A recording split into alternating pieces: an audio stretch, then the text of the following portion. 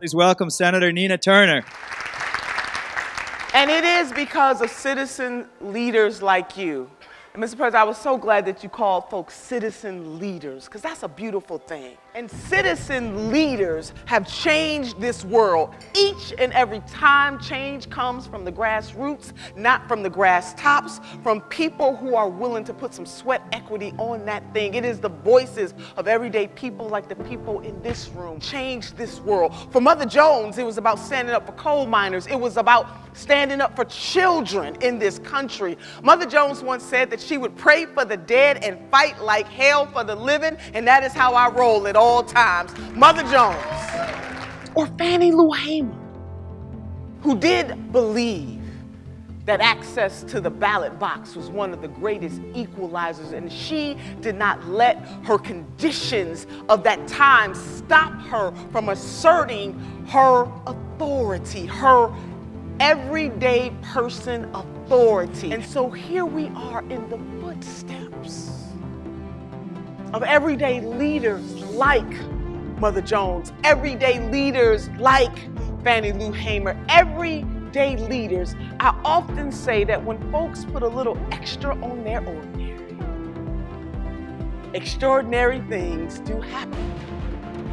And whenever you doubt our abilities to make a difference in this world, I want you to draw on those people. You know, titles are good. They're very good. They get you in the room.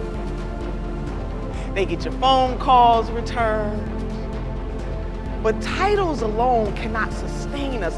Titles are good, but purpose is better. And we need more people who are willing to live their purpose. And sometimes in living that purpose, you gotta ruffle some feathers. You gotta make some folks uncomfortable. And here at American Promise, that is exactly what we are going to do as citizens leaders. We're gonna make folks uncomfortable.